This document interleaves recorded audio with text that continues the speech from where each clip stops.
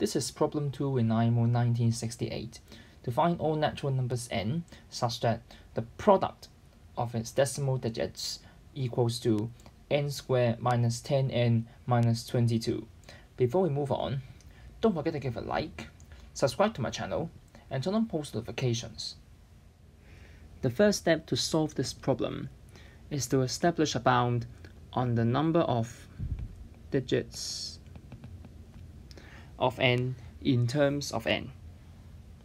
So, for example, if n takes the value 10, then it has 2 digits, or similarly up to 99, and then when it comes to 100 to 199, these numbers have 3 digits. The pattern is that if I take base 10 log on these numbers, then it takes the range between 1 and 2. Of course, it won't reach 2 because only log of 100 is equals to 2. And similarly, I can do similar things on 3-digit numbers, and the range of the logs are between 2 and 3. So I can say that the number of digits I can write as is less than or equal to log of n and this number added by 1. Like for example, for 2-digit numbers, then this log term is between 1 and 2, and if I add 1, then it's at least 2 and at most 3. So 2-digit numbers, the number of digits is 2, is less than or equal to some numbers between 2 and 3, and that's a correct bound, even though it's very weak. Now, having a bound on the number of digits in terms of n, I can now say that the product of these decimal digits, n squared minus 10n minus 22, is less than or equal to 9 to the power of the number of digits. The reason is that if all digits are 9, then the product of the digits will be 9 to the power of the number of digits, and it is surely less than or equal to that. Now I can take log on both sides to continue solving this problem.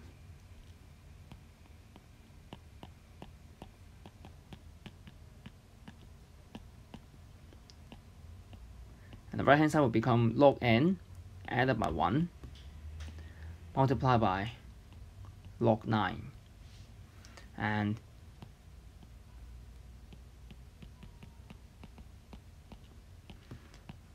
I can simplify the expression log n added by 1 into log of 10n because we're at base 10, and I can replace this 1 by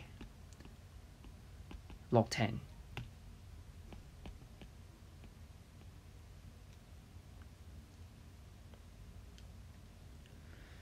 Now from this inequality, I can further say that this log 9 is less than 1.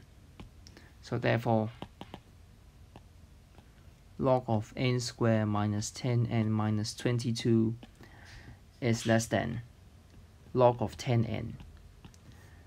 And so I now have this quadratic inequality.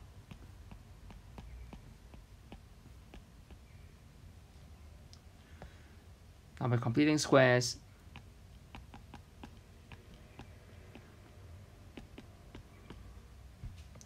I can say that because n is a natural number, so n minus 10 can be 0 plus or minus 1 plus or minus 2 all the way up to plus or minus 11. So that means n can be numbers from 1 to at most 21. So now I have degenerated the cases from infinitely many possibilities into only 21 possibilities, which is finite. Moreover,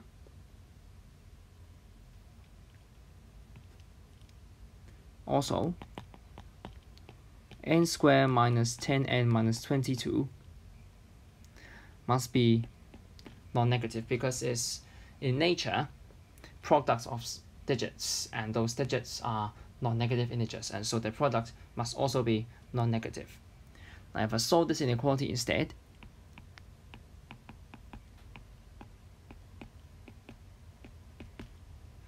I will see that n minus 5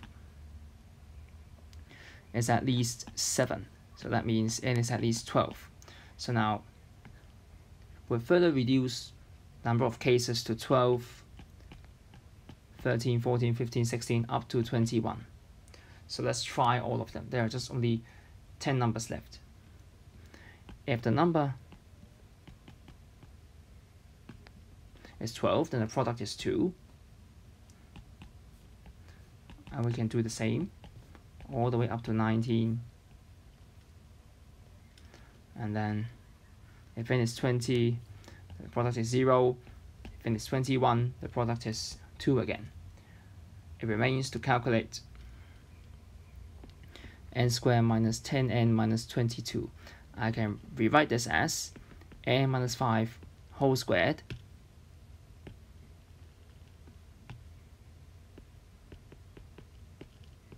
minus 47.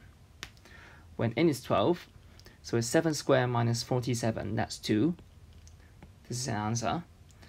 And then when n is 13, it's 64, because it's 8 squared, 64 minus 47, so that's 17. Actually, I do not have to check 14 to 19 because this number will just keeps increasing. So, or larger than 10, so not possible. And for 20, it's actually still increasing, so I can further extend this to numbers up to 21. So that means the only answer is 12. So I will say that, therefore, n equals 12. This is the final answer.